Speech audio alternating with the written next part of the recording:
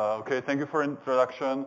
So I actually wanted to introduce myself, but I only requested 30-minute slot, so we don't have time for it. So feel free to ask me out if you are interested in anything. So today we'll be talking about Ansible and Buildah, and I would like to introduce both tools because I'm pretty sure that most of you know all of them. But let's be nice with the newcomers and introduce what are these. But I'll do it on my way, and I'll introduce those, how I feel about those tools. Okay, let's start with Ansible. So for me, Ansible is actually two things. First, it's a tool, so I can just go DNF install Ansible, and that's it. I just install it, and I can start using it right away. It doesn't need any clients or servers or daemons or any special configuration.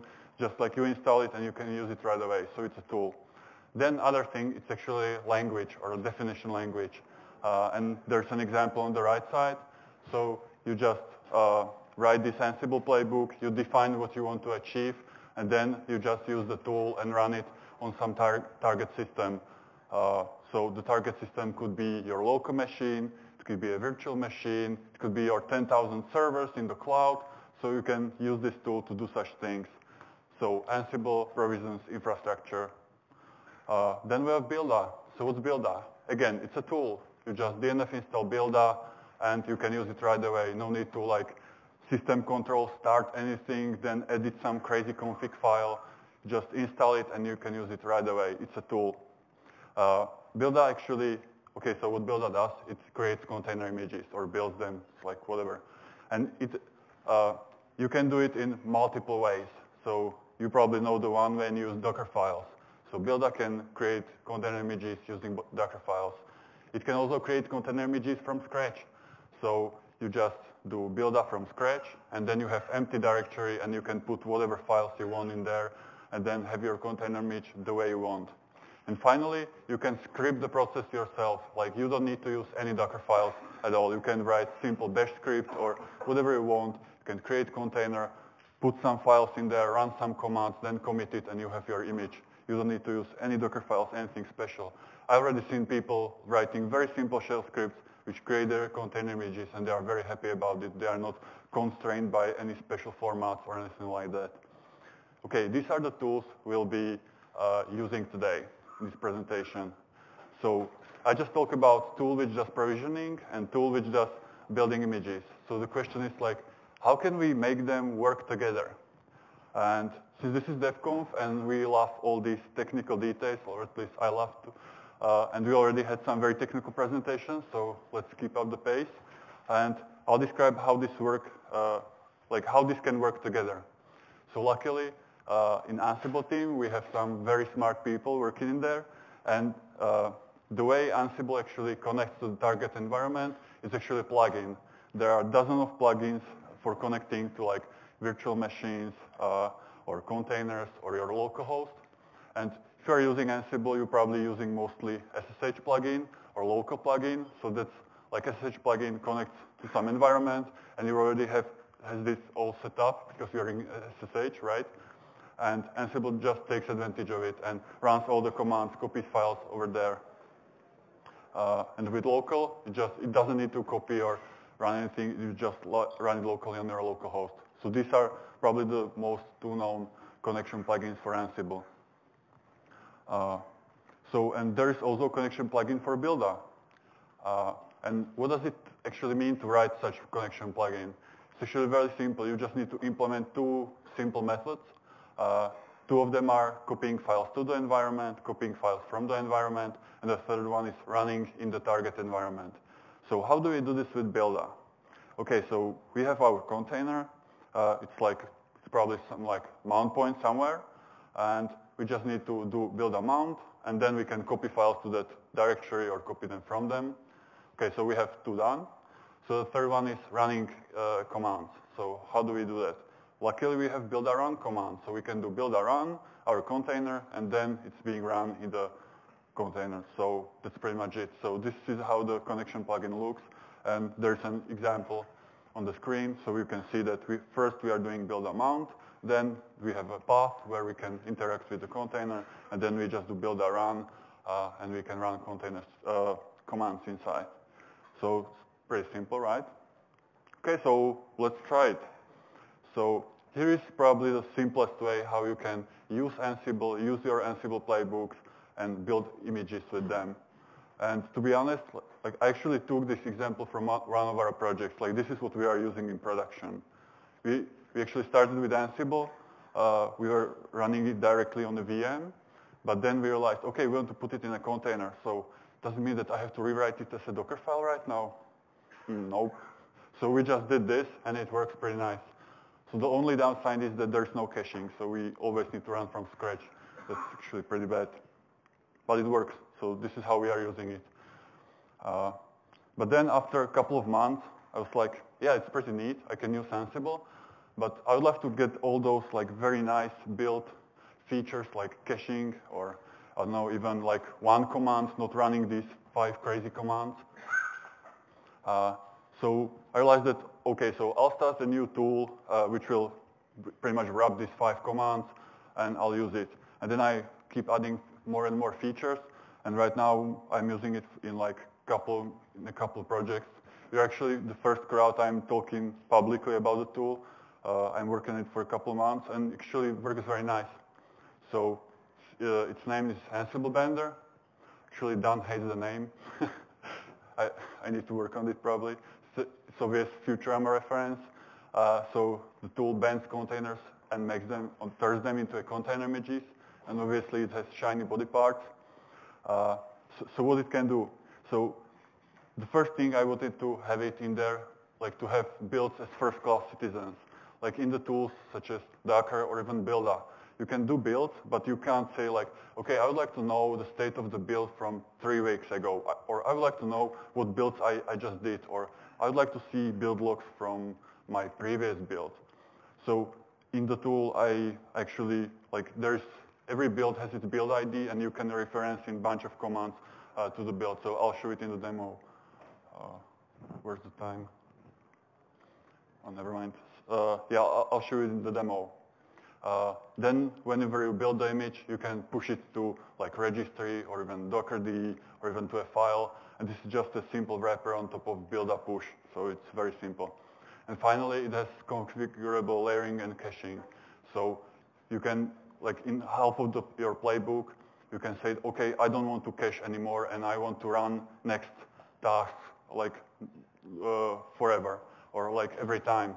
This is very useful when you are doing commands such as git clone, when you want to be sure that you have the latest tip of your branch.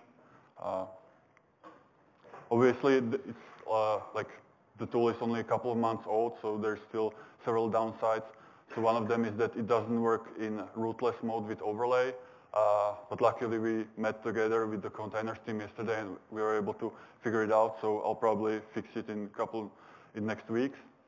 And final thing is that right now, when you are running the tool and you want to set some metadata onto the final image, like some ports or labels, you can do it only from command line, which is really stupid because like your command line can be really, really long. So I want to change this and include these metadata inside the playbook, and that's what I'll probably do next as well. Okay. So this is my last slide, or actually this wasn't my last slide yesterday, but I realized that, okay, so I talk about some tools and how I'm using it, but you probably feel like, okay, I'm using my way and it's very, very okay for me, so what does this guy trying to tell me? So I realized that I should probably speak why, like why should we care about this? But for that I actually need to put my Ansible hat off and like think about it like I'm not using Ansible, so why should I care? So first things are that like right now the industry standard for building images is Dockerfiles. Like everyone using it, that's pretty much a standard. And what I really don't like about Dockerfiles, especially when a couple of years ago when we were trying to do build system within Red Hat and in Fedora for building images, was that Dockerfiles are custom formats. So it's not a JSON or YAML or anything like this. It's a custom format, and there's no specification. So obviously there's no library to manipulate them. So we actually need to write our own, and yeah, it wasn't easy. So that's first thing. Second thing is when you write a Docker file, you can only use it to build a Docker image, and that's it. Like you can't use it to provision your VM or to try it run locally. Like you can do only images. So then you actually duplicate your work. You need to write some shell script or Ansible playbooks and dockerfiles, and they can do like the same thing. Next thing, what I really hate, or probably this, like it's not actual anymore, but a couple of years ago, I was really frustrated that there was no features being done in Docker side for Buildah and Dockerfiles. They actually canceled all the pull requests, closed all the issues, and said like, Buildah, right now we are trying to get it out of Docker, and we don't accept any contributions, so sorry. And this was for a couple of years, and people were like, okay, but I want to do volume mounts during builds, but yeah, sorry, we don't accept anything. And this was really frustrating, so I actually did 2 talks about this at DevConf, so if you're interested, those are the links. And then Ansible container project came, and I realized that I can actually use something else, not Dockerfiles, to build my images. And that it actually like lighted light bulb on top of my head, and I realized that I can do it differently. And then Buildah came, and I actually really love Buildah, that it's a tool, it's not a daemon or anything like that. It allows you to do all these different things. You can pretty much set your own workflow. You can build from scratch, build from Dockerfile, write a shell script, and it's actually like you can do it on your own. You don't need to be locked to like single format, single platform. You can do it however you want. Okay, so that's the talk. And are you interested in a demo? Okay, let's do it.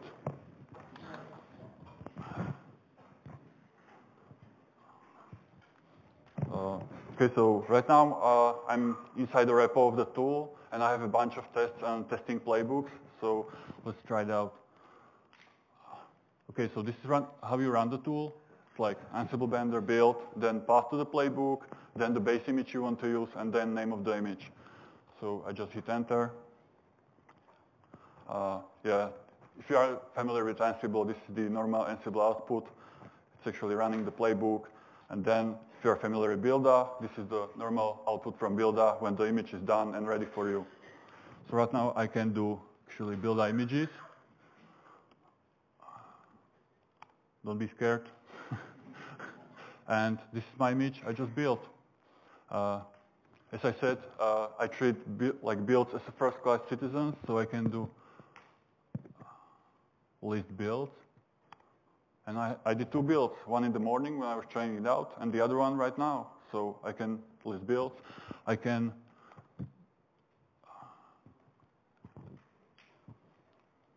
get logs. I can get logs. If I don't specify IDs, the latest build, so I can see the logs. I can even inspect the build. And here are all the metadata about the build, so if you want to tinker around or play with it or see what's going on, you can see everything in there. So this is the tool. So I'm not saying like this is the best way to build your images and you should use it right now. So this is how I do it, and it works very well for me, so maybe it will be useful for you. And maybe not. Maybe you keep using Dockerfiles or use Buildah with Scratch, with the Scratch method, or write your simple shell script. The point is that there are multiple ways of doing it, and it's really up to you what suits you best. So I guess we can turn it to questions. Yes? Can you show the playbook? Oh, right, yeah. Thank you. That's a very good point. So what was the playbook?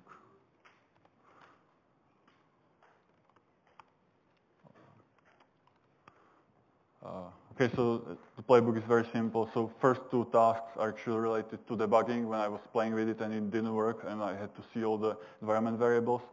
And the second 2 tasks are really what you do in your builds all the time, run commands and copy files, so that I'm sure that it works to some extent. As I said, it's very simple.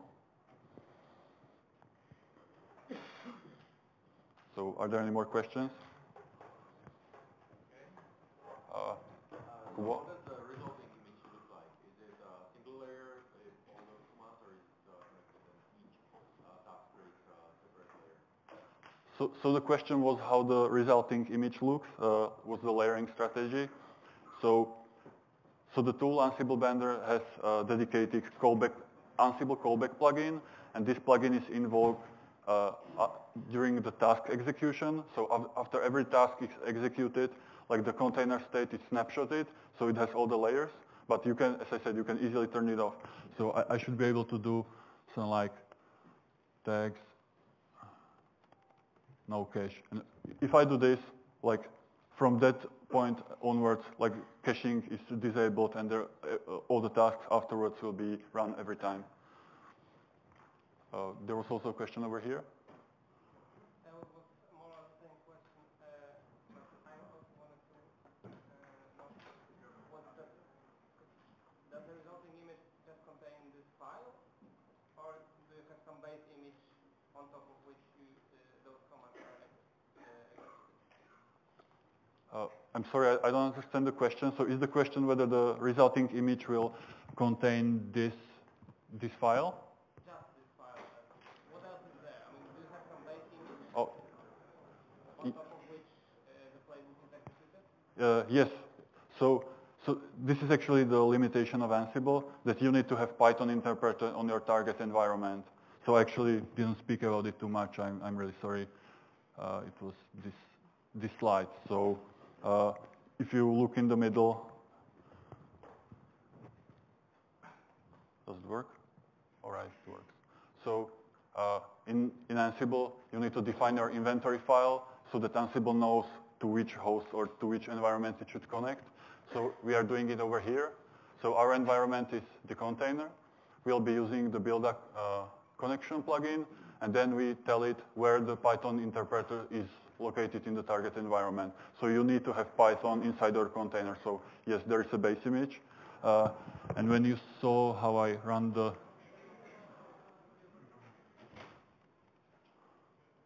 build, so this is the command line to run the build. So it's build command, then path to the playbook, and this is the base image. So we are using Fedora 29.